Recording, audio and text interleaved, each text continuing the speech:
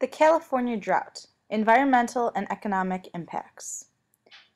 Californians are running out of drinking water and their food supply is threatened. We are currently in the 4th year of a record-breaking drought throughout California. All of the state is considered to be in drought, but more than 80% is in extreme or exceptional drought.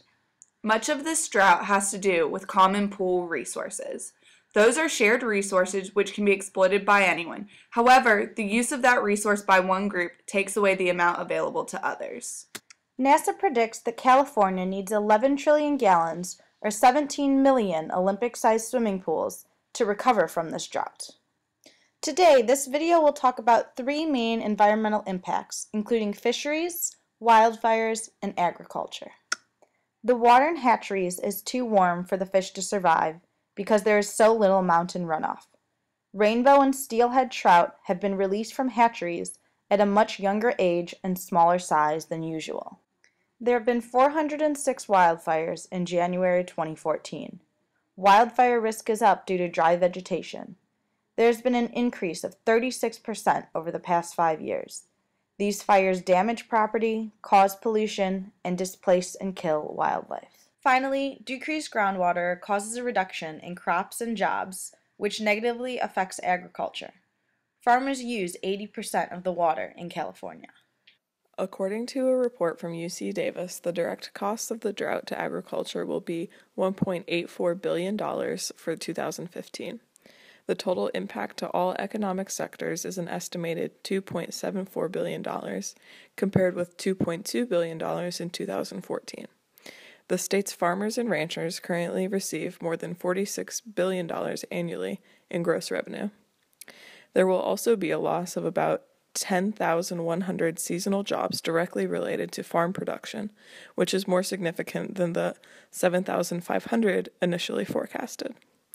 When considering the spillover effects of the farm losses on all other economic sectors, the employment impact of the 2015 drought more than doubles to 21,000 lost jobs. California's drought poses significant concerns for the state's economy. Experts predict that 2015 losses will total over $2 billion and 21,000 job losses. One sector that is most significantly affected is agriculture.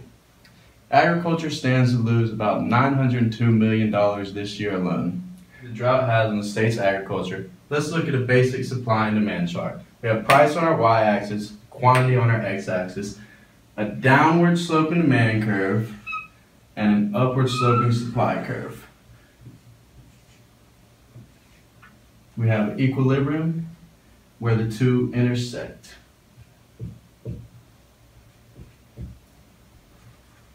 The supply curve is going to shift inward to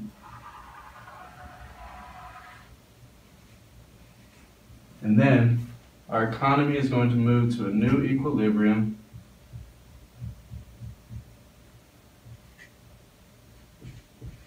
with a higher price and lower quantity. Thus, both producers and consumers are negatively harmed by the drought. This supply and demand relationship can be seen through fruits and vegetables. The U.S. Department of Agriculture predicts fruit prices may rise as much as 6% this year, while vegetables may go up as much as 3% nationwide. So what can be done? Groundwater drilling is an option, however the groundwater is already being depleted. Fog catchers can catch up to 750 liters of fresh water each day. Simply conserving water will help in this crisis. Lastly, desalination. This is a process which removes minerals from saline water and makes fresh water suitable for human consumption or irrigation. To decide what is the best solution and if a project should carry on, one must do a cost-benefit analysis. This will determine if the benefits are greater than the costs and if the project should proceed.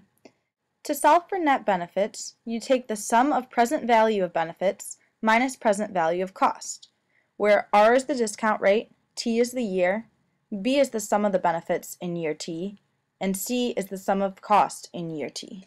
With all that being said, it would be difficult to run a cost-benefit analysis on these possible solutions because there is not enough knowledge on how much they would actually cost and how effective they would be.